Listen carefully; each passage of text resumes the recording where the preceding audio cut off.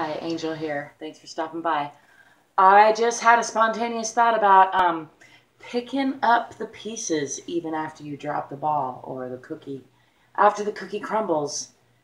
No, that's a bad analogy. Never mind. Scratch that. Clearly, I did not think this through. My point was that even if you get off track, even if you find yourself far from where you wanted to be, it's never too late to get back on track, to refocus, to pick yourself up and head back toward your goals. And in fact, in some cases, in a lot of ways, when you're super far off track, you can use that as momentum to push yourself even faster toward your goals. So the point of that is that the distance between where you think you want to be and where you think you are is made up.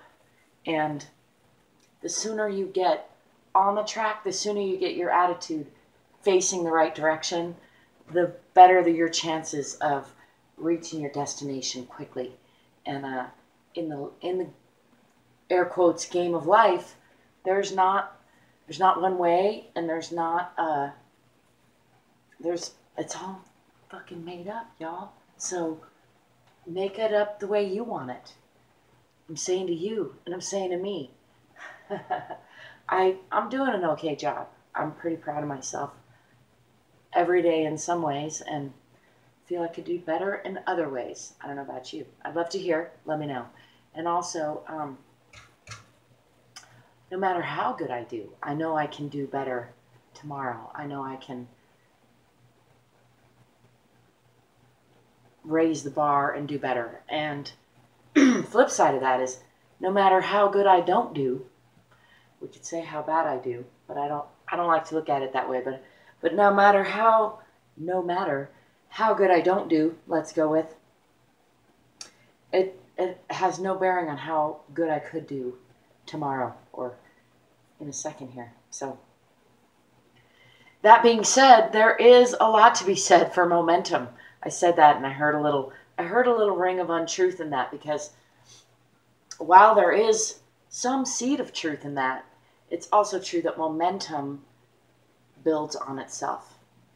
And the more positive you are, the more positive momentum you're going to gain. And the more negative you are, the more negative momentum you're going to gain.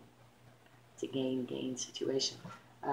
In any case, I don't think the universe gives a shit whether you choose positive or negative. It's all the same. It's all a matter of relative perspective, really. But from your perspective, what feels good to you or what doesn't feel good to you, gain momentum toward what feels good. That's my position right now, anyway. My opinion, what I think you should do. And regardless of the distance that you feel you are from where you want to be and where you think you are, or vice versa, from where you want to be and where you think you are,